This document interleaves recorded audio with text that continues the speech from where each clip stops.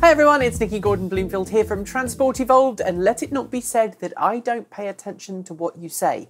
See, I'm in a studio today. I could have recorded this in the car. In fact, I had plenty of time to record this morning, but no, I'm going to record it in my house because some of you said you'd prefer to see more studio stuff than in-car stuff. You're going to still see some in-car stuff, but I'll try and do more studio stuff as well.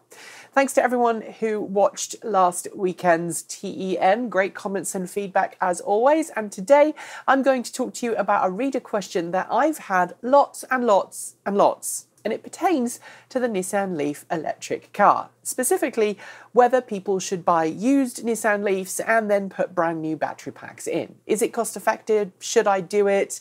What do you think, Nikki? Help us out. So here, without further ado, is my response to those questions. So first up, the Nissan Leaf has been in production for just over 6 years. It entered into production in late 2010. It's still in production in 2017. And the car that you can walk into a Nissan dealership today and buy straight off the lot is pretty much the same car that was rolling off the production lines in 2010. Okay, there have been generational changes to the battery pack. For a start, the original Leafs had a 24 kilowatt-hour lithium-ion battery pack, and modern-day Leafs have a 30 kilowatt-hour battery pack, which means they can go further per charge.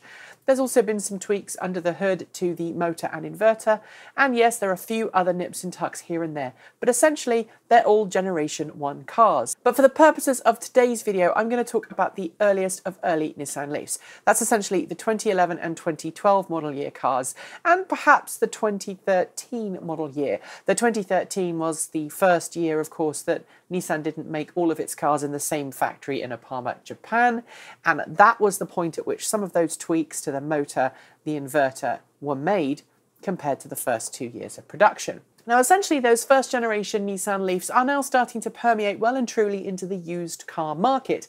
In the last couple of weeks alone, I've seen Nissan Leafs go used 2011 and 2012 model year cars for as low as $5,000, $6,000 or $7,000 on sites like eBay and Auto Trader. In the UK too, there's been similar low prices. In fact, when I emigrated from the UK to the US in 2015, I sold my first generation Nissan Leaf for, I think, for £5,500, £6,000.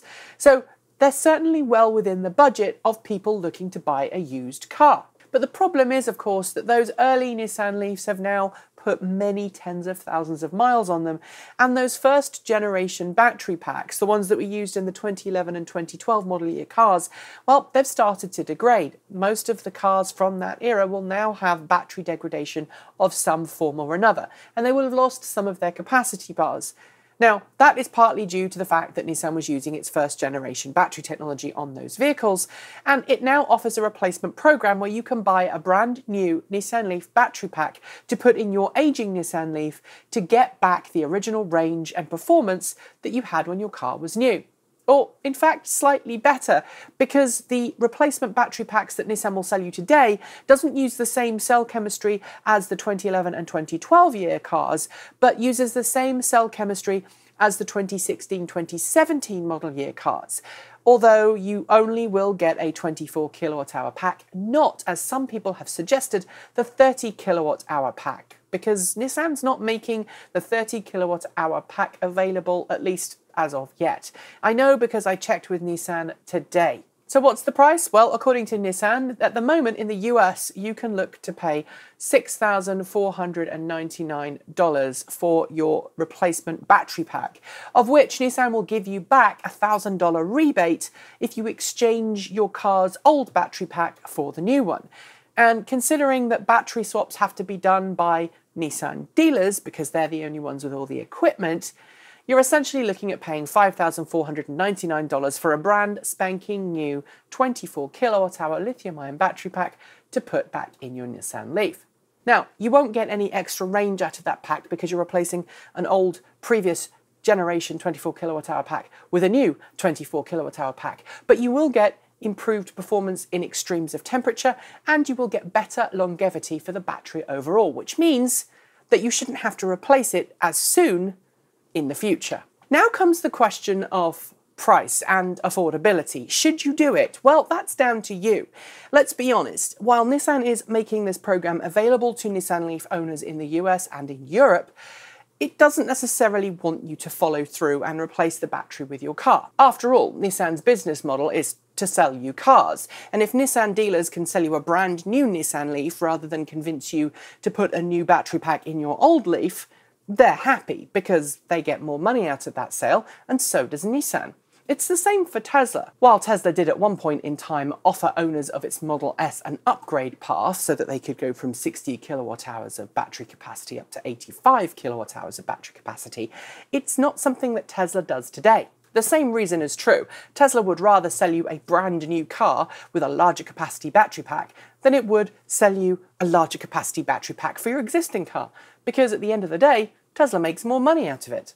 But there is a point at which the Nissan Leaf will drop to a price in which buying a battery upgrade is financially a sensible option. Now, if you really only need to do 60 or 70 miles per day on charge, or you've got access to CHAdeMO or J1772 charging stations where you work or nearby, then it might be cheaper for you to buy a used Nissan Leaf and then put a brand new battery pack in. Let's do the math. You can pick up an early Nissan Leaf for as low as $6,000 if you look in the right place, and then trundle off to your local dealership to get a new battery put in. And then you end up with a gently used, loved Nissan Leaf with a brand new battery pack, all for less than $12,000. That might actually be cheaper and more sensible than buying a more recent Nissan Leaf with a decently looked after battery pack in it. And although you can buy a more recent Nissan Leaf with a decently looked after battery pack for anywhere between $10,000 and $15,000, you won't be getting a brand new battery pack with that used car. You'll be getting the battery pack that that car left the factory with.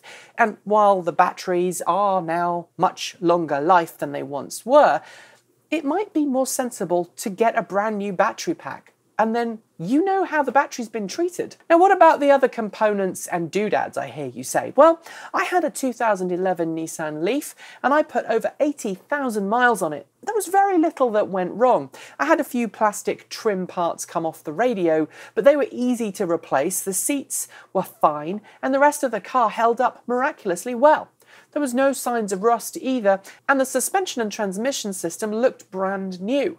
The thing to remember here is that there are very few moving parts in an electric vehicle, and so there's very little to go wrong as the vehicle ages. As long as the car itself's been looked after and is in decent mechanical state, you're still going to be better off buying a really early Nissan Leaf and then putting a new battery in it. That is, if you can bear with some of the quirks of the 2011 and 2012 models, such as not being able to have recirculation of air without running either the heater or the air conditioner, being able to have no telematics system unless you pay the extra $200 for the upgrade, or having a resistive heater that will suck your range in the winter if you want to stay warm. So there's my thoughts. If you can find a cheap, used, well looked after Nissan Leaf for between £5,000 and £7,000 or dollars, and you're willing to put down another $5,500 to put a new battery pack in, you're going to end up with a really good car. But if you still want a Nissan Leaf that's got warranty, then you might find yourself buying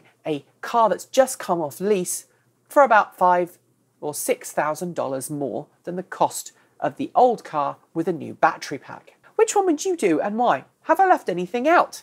Have you done exactly what I suggested? If so, let me know in the comments below, as well as like, comment and subscribe. And if you liked what you saw today, please consider keeping us independent and impartial by making a donation to our crowdfunding campaign from as little as $1 per month through patreon.com, a link for which is at the end of this video. That's all I'm going to say for today. Thanks for watching. I'm Nikki Gordon Bloomfield. See you tomorrow and keep evolving.